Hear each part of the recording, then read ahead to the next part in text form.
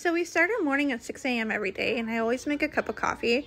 I used to be the kind of person that hates coffee, but after having 3 kids, it's become quite the necessity for me in order to stay sane and get through the mornings. So while I'm doing this, I'm also making my kids their breakfast, which this morning they're having eggs and toast with some fruit. Today it's raspberries and a glass of milk, which they seem to really enjoy in the morning.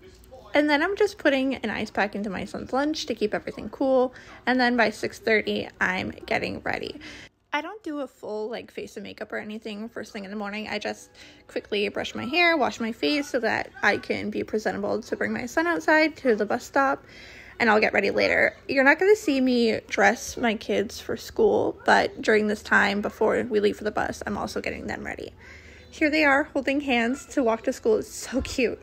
And by 6:55, we're at the bus stop.